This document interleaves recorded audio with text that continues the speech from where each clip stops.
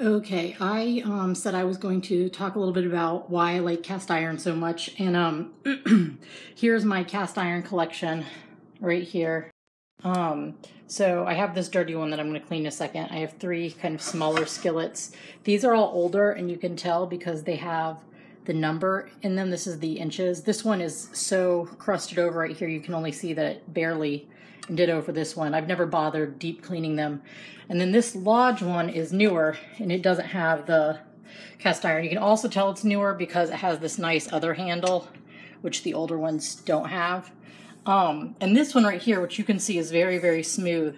When I got it a couple years ago, it was still a little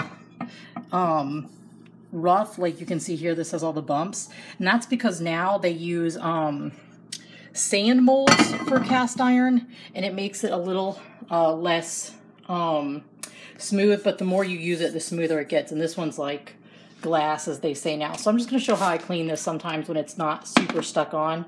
That was just my spray olive oil, and then, sorry for the jumpiness, I'm going to get a paper towel. I'm just going to wipe and you'll see that this will kind of get most of the stickiness or the pieces up. I'm sorry, I'm like moving the view. So if I don't have anything majorly stuck on, that's really all I do is wipe it down. And you can see now there's a few little spots right here, but I don't really worry about that because it's just, I mean, it's my own food that I cooked. If that grosses you out, probably you should never eat at my house because I do lots of other things that are probably grosser than that. This is my enameled cast iron. So the difference between enameled cast iron and regular is that it's a little, you can use soap in it. This is dishwasher safe. Some people think it sticks less. This is a really lovely one I got for my wedding. And you can do stuff to make it less, like, I don't mind that it's kind of gray inside. That doesn't bother me. Then these are my corn stick pans. These are kind of fun. These are like old Southern style corn stick pans. So what are some of the benefits of cast iron? Well, one, they increase the amount of iron in your diet, and most Americans have very low iron. It's good for your blood. Your blood needs iron to function. And in some countries where people are very low in iron, they've started making these cast iron fish that they tell them to cook.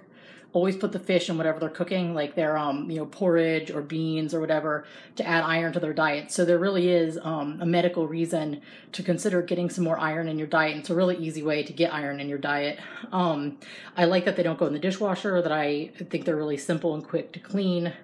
They last forever. Like, one of the things the only thing my sister wanted for my grandmother's house after my grandmother died was her cast iron skillet, which was a thing of beauty, far better cared for than mine.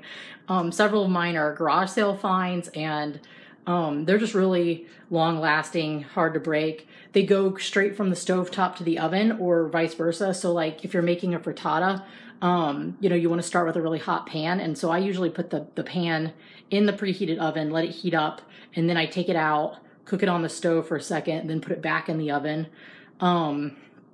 Other things that are nice is I use it to broil steak. So I'll put it in the oven, get it nice and hot, and then put the steak in to broil in it.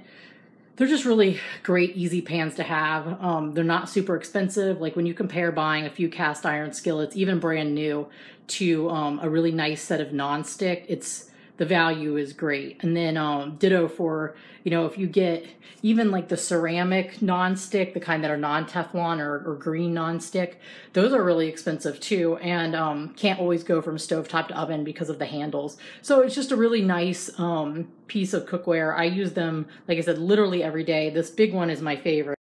This baby is like my pride and joy. It's got my nice silicone handle on it, both sides. I just love it. So we'll just get a quick pan of my lovely cast iron collection, and I'll say goodbye. Hopefully that helps you learn a little more about my kitchen. If you have any out care for your cast iron, rehabilitating cast iron that's all grody, seasoning it. If you've done something like wash it in soap and are wondering what you're supposed to do next, feel free to ask in the comments. There's lots of tutorials on the internet about cast iron, and I think a lot of them overcomplicate things. So we'll try to come up with a few ways, and let me know if you have questions. Bye.